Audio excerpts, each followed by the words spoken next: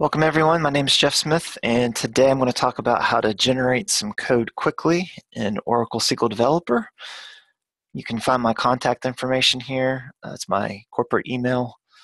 Yes, I do work for Oracle, and I spend some time on Twitter. That's my Twitter handle, at @JeffSmith. Feel free to reach out to me any way you can find me, but those are the two easiest ways.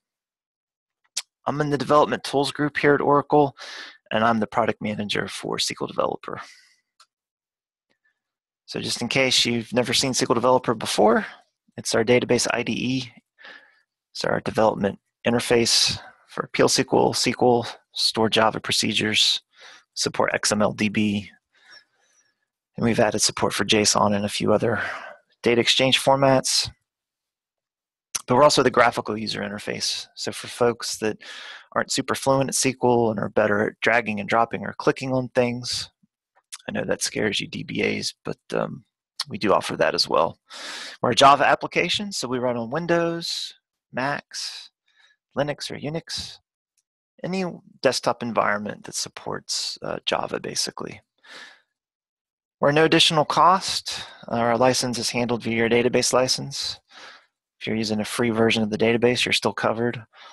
If you have a support contract with my Oracle support, then you are able to open service requests with my Oracle support on SQL Developer. So even though we're free, you still get the full support and love from Oracle Core. I'm showing you features that have been in the tool for a long time, but for full disclosure, let's pretend I'm using 4.1. I'm actually running 4.2, which we don't have available yet, but I like to use these types of things for free testing. So apologies if it goes weird on us. 4.1 was released in May, and 4.1.1 is a patch that was just bug fixes for 4.1 that came out in mid-July, I think. And that is enough of the slides. I like to do as much live demo as possible. So I call this the white screen of panic. Or if you're using a old green screen motif, it might not be white, but that's what I call it, the white screen of panic. It's very rare that a developer does anything from scratch. We're probably grabbing snippets off of Stack Overflow or someone's online repository and cutting and pasting from our own code and changing it up. But if you do need to start from scratch, maybe you can at least go through your SQL history. So one thing we do is we store things that you've ran in the past and we let you recall them. This is a keyboard shortcut. I'm taking my control menu key and I'm using the up or down arrow key to cycle through queries that I've executed previously. And so this is previously since I installed the tool. And by default, I think it's the last 50 statements. If you want to see the entire list, you can hit F8 or say View Statement or SQL History. And you can search this and you can filter on this. And if there's a filter applied, that will filter what pops up here. Now, if you don't want to clobber what's in your worksheet and you want to add some new code, just do Control-Shift and that'll append. As soon as I let go of Shift and do up or down again, it's going to clobber my stuff. So that's not really generating code, but it's throwing code you've already written back into the worksheet. And it's a good way to save yourself. If you shut down early on a Friday and forget to save your work, as long as you've executed some version of that work, you can probably recall it from your history list. Now, true code generation, there's a couple of different ways you can do that. So assuming you have in your system referential integrity or foreign keys on your tables, if you take two or more objects, in this case tables, from your connection list, and you, oops, did I lose it? Two, yep, and drag it over. I can ask for a join, and that will build me a select statement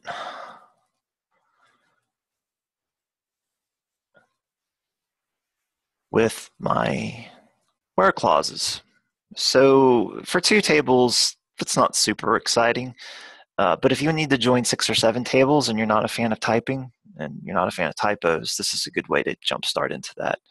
Now, generated code I usually don't like because I'm a control freak and I generally will write it slightly different. So if you don't want to use aliases and you don't want all of these columns, you can just very quickly toggle over to the query builder if you want. And this is really handy if you have joined 7 or 8 tables. You can come in here and right click and turn the aliases off or change the aliases, or you can uncheck columns that you don't want. And in terms of generating code, this is an alternative way of writing SQL from scratch. So if you're new to Oracle or if you're new to SQL or SQL in general, you can drag and drop objects directly off of this tree, whether they be materialized views, synonyms, or tables into this space. And as you make changes here,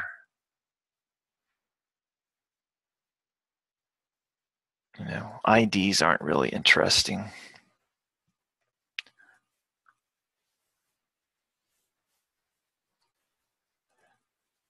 Back over here in the worksheet, you can see it's dynamically changed up that statement.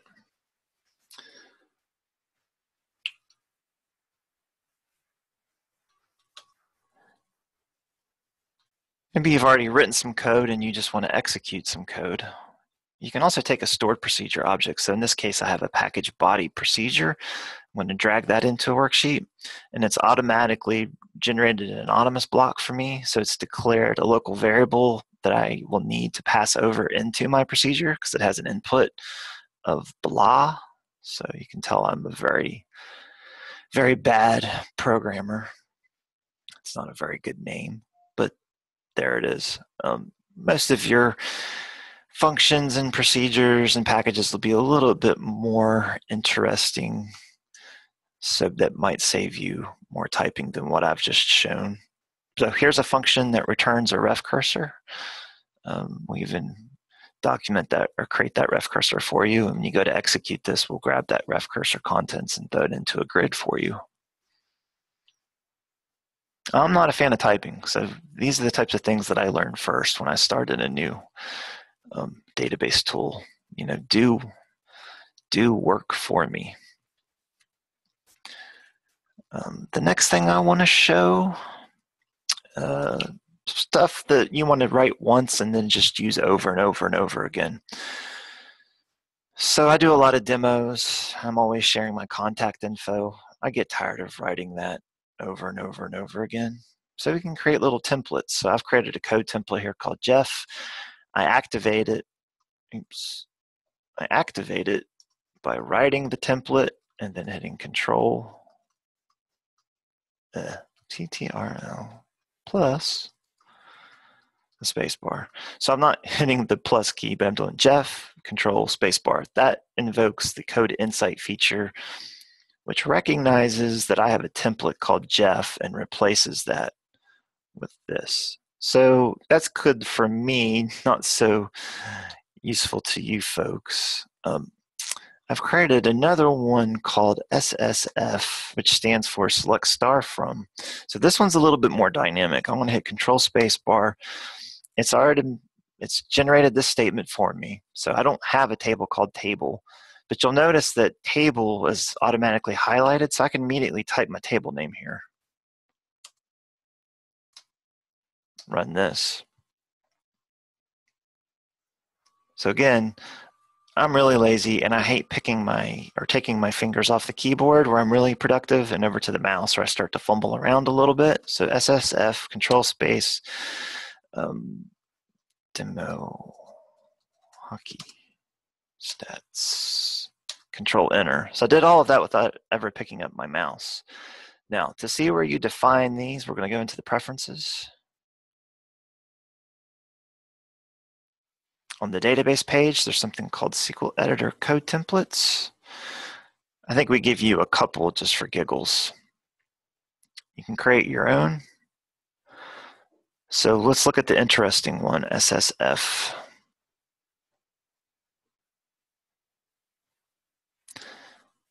You can put whatever text you want here. The bracketed text, you will not see the brackets in your code. The brackets tell us what to select with the cursor, so you can start typing immediately. If I look at this one,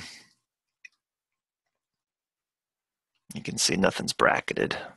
So it just pops in there straight as is.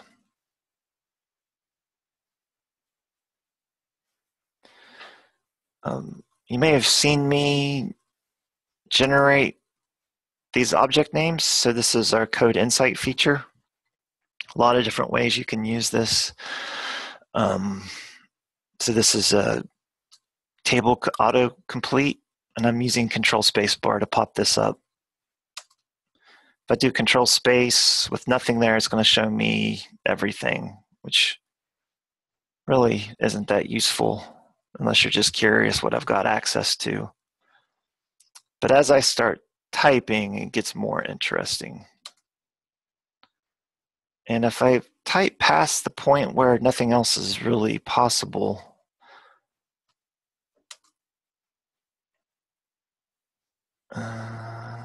so here I've got employees and other schemas that I can see. But if I come back up here and look at my table list, I've got something called form.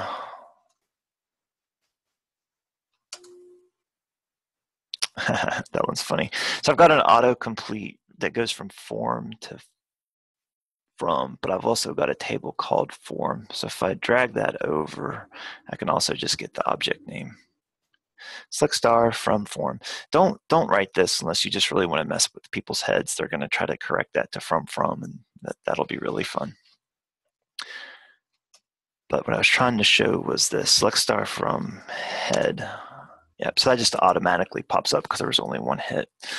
So I've got select star from here, select star from queries are bad. So here are all of the columns from this table. I can just select the ones that I want. Or again, I'm lazy, so I can automatically generate that column list by mousing over the star. I want to do this again so it's a little bit clearer. From HR employees. All right, so I've got two squiggle marks here that do two completely different things. The one I'm talking about is the one on the star. So if I put my mouse over the star, I don't have to click anything. I just mouse over it. I get this tooltip. So it's showing me, we've dived into the data dictionary and pulled back a list of columns for this object, HR employees. And if I mouse over where it's hyperlinked and then select it, it'll give me the best of both worlds. So I get a very little typing, star, but I get explicit column list. And if that reminds me that I really don't need all those columns, maybe it'll encourage me to remove the ones I don't need. If I hit Control Z, it'll take me back to what I actually typed. If you're curious what this first one is from, that's a new feature in 12c called SQL Text Expansion. So select star from literally gets translated to select all the queries. This gets more interesting when you're working with views.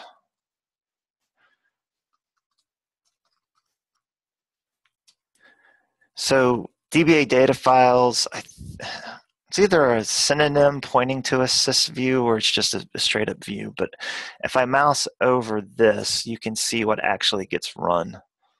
And if we format, you can actually see that very simple one statement or one line statement is closer to 400 line query.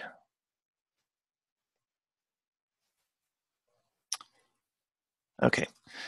The other thing you might want to take a look at are snippets, and we ship with a bunch of these. And I use these sometimes when I want to make a function call that I haven't made in a while and I forget the argument list. or when I'm working with the analytic functions that I'm a huge fan of, and I forget what's what. So you can actually drag and drop these over into the worksheet, and it'll write them out for you. And you can edit these as well. So these are the user snippets that I can add.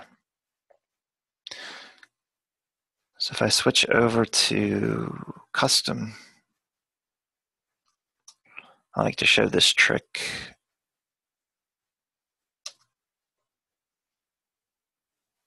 And he wants to write that SQL over and over again. So if you've got a query that you want to make sure never goes away, don't rely on it sticking into the history. Promote it to a SQL code template or adding it to a snippet. All right, we're 17 minutes in. I started a minute late, so we're at 16 minutes, and I promised to do 15. I think that's everything I wanted to show. So I'm going to end the recording here, and then I'll stay on and answer questions as folks have them.